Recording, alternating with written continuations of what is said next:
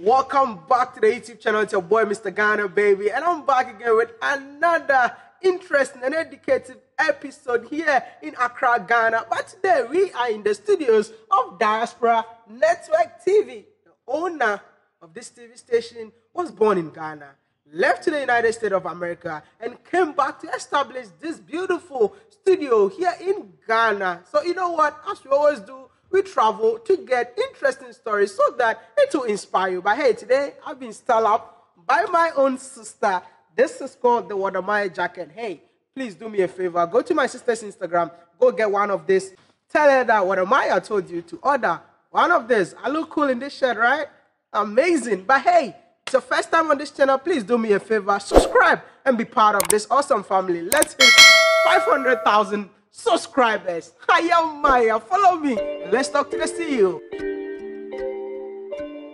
Finally, good to see you. Good to see you. It's a privilege for me to see you for the first time, and I really want to know your story. First of all, I know the people watching us don't know who you are. Tell us your name and where you're from. Well, the name is Jermaine Nkrumah. Okay. I'm from the Ashanti region. Kumasi. Offensive to be specific. Okay. You left Ghana? Yeah. To where? Well, it's a long story. I actually, I was a club DJ. And these guys, they go abroad, they come to my club, have the time of their life. And so you also want to go. I mean, you're young. Exactly. You know what I'm saying? Exactly. So my first stop ended up being Nigeria. Nigeria was your first destination. Mm-hmm. And from Nigeria to where? You came to Germany. Oh, you didn't come back to Ghana. You went to Nigeria. I actually did. I don't know how old you are, but in 1983 there was what they call Aliens Compliance Order. You see the bag Ghana Must Go. Yeah. That's where most of the Ghanaians pack their stuff. So that's where it became Ghana Must Go. So I came back during that time. And then I think a few months later, I was actually getting ready to go to London. And the homeboy did it to me again. Rollins did a budget that shot the price of the flight from Accra to London from 6,000 to 41,000. Wow. So that right there. So you had to fly back to Nigeria? Yeah, I actually went by road. Wow. Yeah. Then after Nigeria, where did you go to? I went to Germany. I actually went to Germany through Eastern Europe, Eastern Germany, East Berlin, across the border, Friedrichstrasse. You know, the Berlin Wall, it was still up. But I mean, Germany eventually wasn't for me either, because as a political refugee, you couldn't work. You can't work, you just stay at home, they feed you, they clothe you. But I wanted to work. I actually got a job as a DJ in Stuttgart. I played one night, they loved it. The US soldiers came to that club, they loved it. And so the guy was going to hire me, pay me some good money. But when he asked me what's my working papers, I couldn't produce it. I was so devastated. So I decided, no, I can't stay here. So I figured out a way to get to the United States. Wow. Yeah. How long did you live in the United States?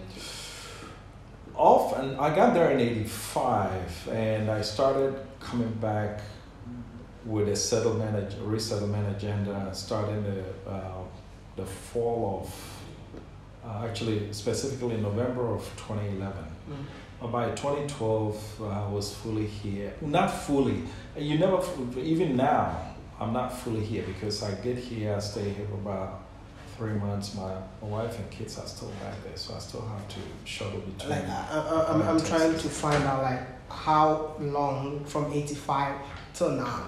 Yes, yeah, 85 till now, but the last 8 years I've spent more time in Ghana than I have in Texas. Okay. Going back and forth, yeah. Let's talk about your experience in America.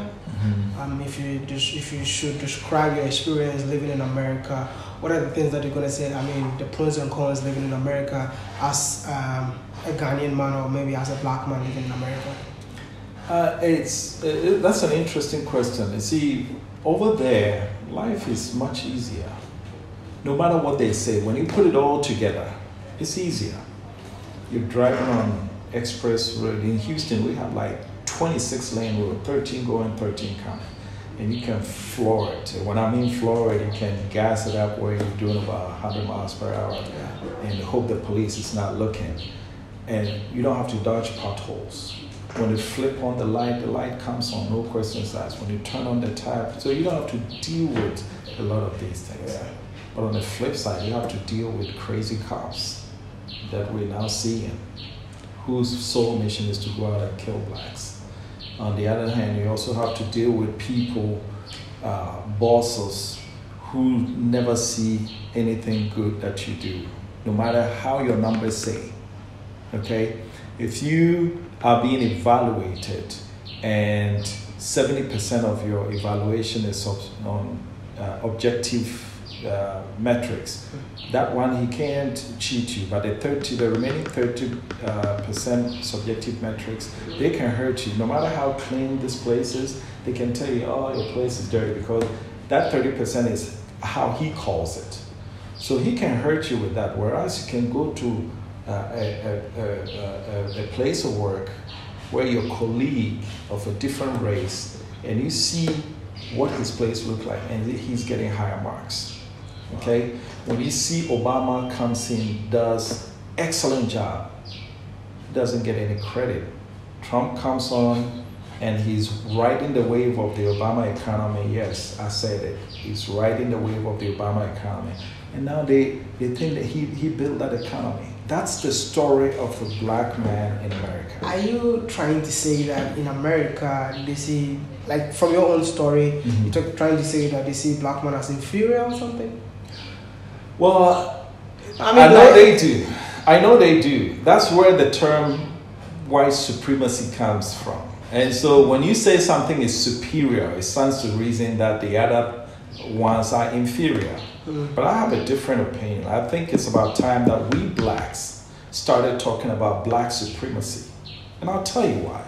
Maybe you haven't heard that term before, but black supremacy is coming from the fact that if you put people in slavery, put all these impediments, these disadvantages in their way, and they're still able to rise above it to accomplish some of the things that they're accomplishing, who are you to tell me they're inferior? Do you think if the playing field was level in America, where nobody, right now white people are starting to talk about white privilege, if the playing field was level in America, you would see what blacks are able to accomplish in America. But the playing field is not level. And so as I sit here, I truly believe in, well, it's not a popular thing to say, but if other people are going to call themselves superior, we have every right to call ourselves superior because of the things that we go through on a daily basis, and we're still able to rise above it to still move ahead. You know, like the main reason why I came here is because of your TV network that you're working on right now. What really inspired you to start something like this here in Ghana? Well, you know, I think I have to take you back a little bit because when I was on KNUST campus, as growing up as a child, the Peace Corps, the American Peace Corps, and I think you wouldn't know, but it's a program that President Kennedy put together. So the Peace Corps would come, we'd go and interact with them. And I looked at Americans like, wow, because you see American pictures and everything. So when you finally see Americans in person, say, I want to go there so bad. And so eventually when I got to the States, 2 years after I got there, I actually I produced a record called Home Sweet Home, Ifinifi. Because 2 years after being in America, it dawned on me that they are no different from us. They really are not. In fact, I have a statement, and some American friends don't like it when I say it, but I say, Americans are as dumb and as smart as we are. So if they think it's an insult, I'm insulting ourselves. In short, in America you find the dumb and the smart. In Ghana you find the dumb and the smart.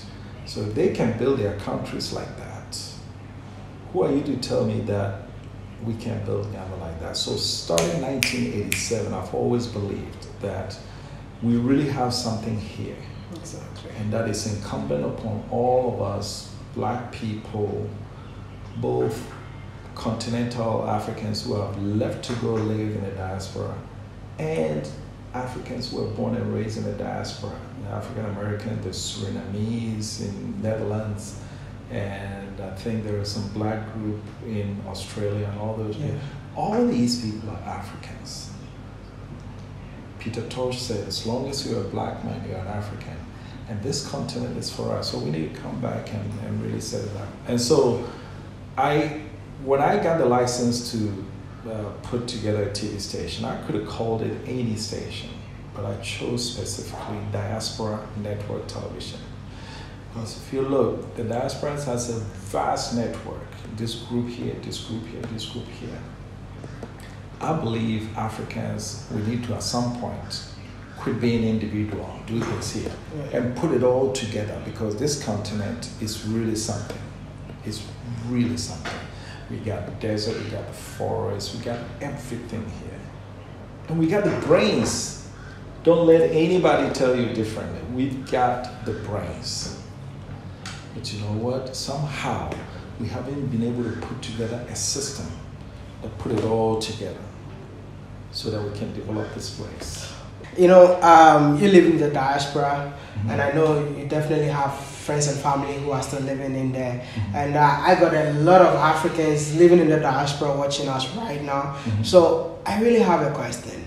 Do you think that it's worth it for Africans living in the diaspora to come back home and invest in the continent just like what you've done? Because some people feel like when they come in here, they're going to lose money, you know. So from your own point of view, you're doing something in here. I know you live there and then you came here to do something. So I want to know, do you think it's worth it for an African diaspora to come to the continent and invest this money in any business in the continent? Let me give you some numbers.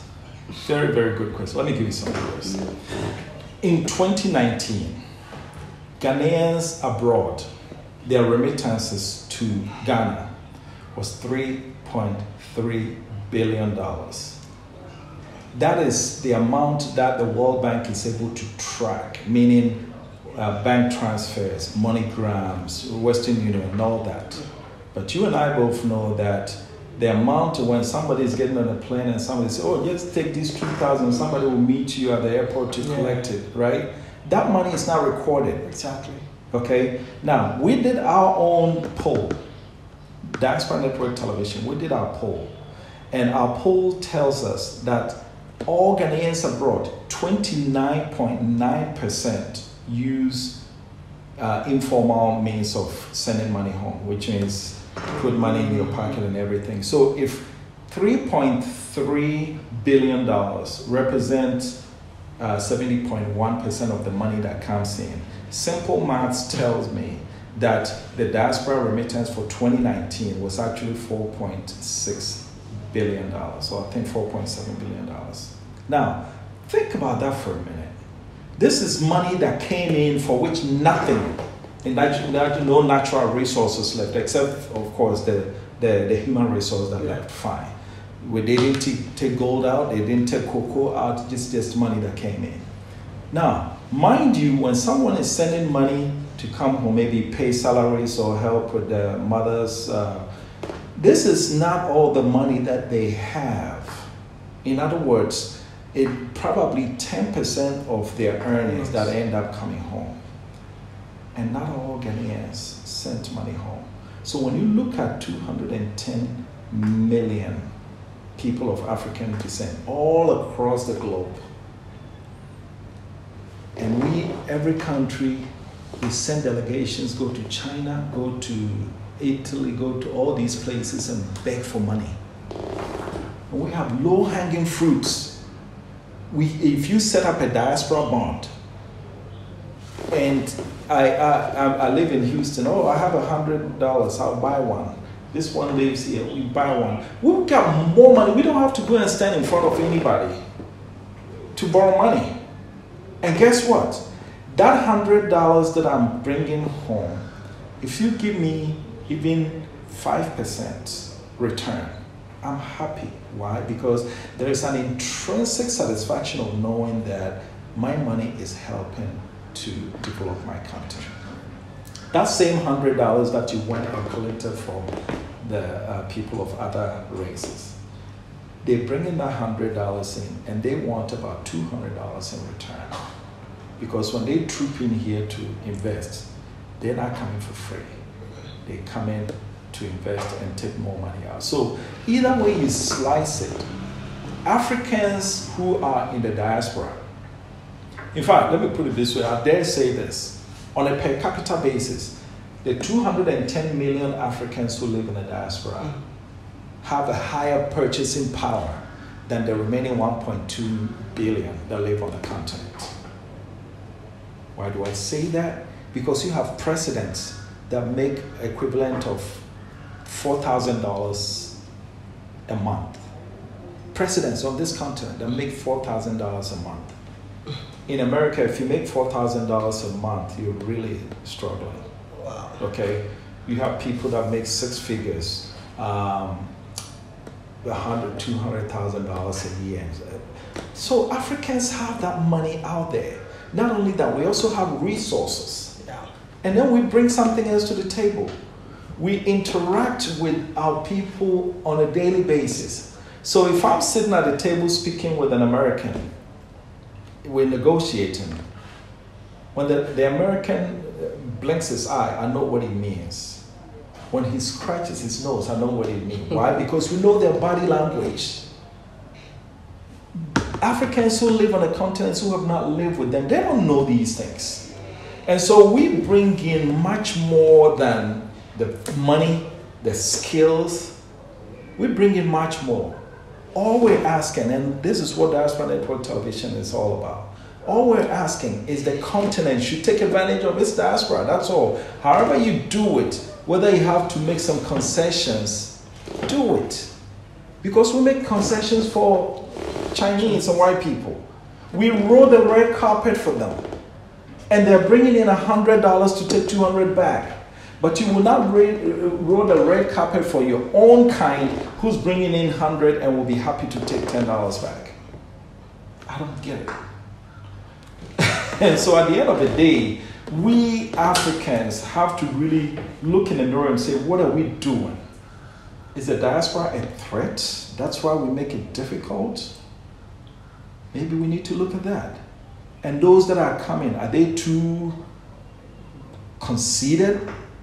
Are they pompous? That's what we need to look at. But at the end of the day, there's two sides need to sit down and figure it out. Because what is going on around the world? If you have dead bodies of black people washing up on the Mediterranean shore in Europe, you have blacks being killed in America. You have blacks being ejected in China. And we sit here and it's fine with us? Just because we can take the extra $2 million to go and put in a Swiss bank account? What are we? What are we? What kind of people are we? Because I'm telling you that if I'm white, if I'm a white man, and I'm dealing with you, I see so much poverty around you in your country, but you manage to take $5 million that I know you did not earn, and you come and put it in your personal account, I'll never respect you. Why should I? So for me, yes, the impediments are there, but that's another thing that gets me. If we sit down and say, oh, the whites are doing so and so to Africa, the Chinese are doing so and so, do you think the Chinese ever spend 1 minute thinking about, oh, what are the Africans going to do to our land? Do you think the Americans think, oh, what are the Africans going to do? They don't think, because we never play offense. We're constantly playing defense. And we're always playing victim, or people are going to do something to us. No. We need to play offense sometimes. However we do it, I don't know. But this business of always playing defense, or they're doing this to us, I don't mind that. I think at the end of the day, it's within our hand to grab it. And so far, we're not grabbing it. So far, we're not grabbing it. So, you know what? I just wanted to, before I let you go, I just wanted to send a message, like a simple message to the African in the diaspora. Yeah. Not just Ghanaians, but I know all of them are watching right now. So just a simple message to them. What would that message be? That message is this: Africa is your home. There are constraints when you want to come back or look back. And by the way, we're not saying everybody should come back. No, it's virtually impossible because we know Africans have built their lives there. But look back. And by looking back means let the issues of the continent concern you. If it's open, you can open some business here, have somebody run it, or keep it closer. In these days of social media, you really not to. When I leave here and go back to Houston, for the time that I'm there, I'm still able to run this place. And so I want Africans to start to look at the continent as home. And nobody's going to develop it for us. If people tell you, oh, we're giving you aid, it's a long strings attached. And so come home, you will face problems. But I guarantee you, the same way, this is actually it. This is interesting. Yeah. When I left to go to United States, Yeah. I had no idea where I was going to sleep. I had $20 in my pocket. Just $20. But I took that chance. Okay? Look at how many Africans take that chance, fly into a foreign land, not knowing what to expect. But we take that chance. But when it comes time for us to come back home, where we're familiar, where we have family, where we have old friends, we think, oh, it's too risky. I don't know what to expect. Hello? Wow. I mean, I feel like we don't actually believe in ourselves, and we don't believe in what we have. That's why all these things are happening. That's what I've noticed, yeah, because you might end up going to another country, just like you're saying, and survive with just $20. But coming back here to survive within $100, they'll say that's a problem. Yeah. They say, oh, I'm not sure. The roads are bad.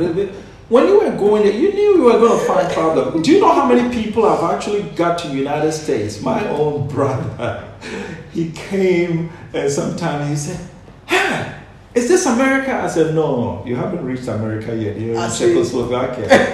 Because people, you go to these places with stars in your eyes, but when you get there, reality hits you in the face. But then you have to navigate through all those problems and make a life for yourself. Why can't we do that when it's time to come back home and we say that we know we're going to have problems? Yeah. But the good thing is these problems, you're already familiar with them, so you know how to navigate with them. This is where your umbilical cord was cut, so you know them. Come back home and everything will be okay.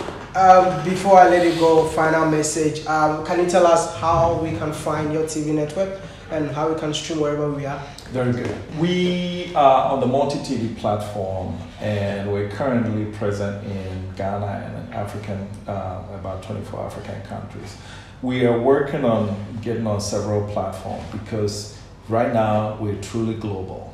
And so for the rest of the continent, we reach them through social media, but not for long. We're working on an app that would eventually be able to put broadcasts, and it'll sit on our own server. So people will be able to watch us on their mobile device. But for now, our website, www.dntghana.com, and social media handles YouTube, Facebook, Twitter, Instagram. All right. I just wanted to thank you so much for talking to me. You're welcome. And by the way, you're doing an outstanding job yourself. Keep Thank that you up. so much. All right. I appreciate your I time. like how you're showing Africa in a way that to make people like you need to come home. Yes, you're doing great with it. All right. Thank you.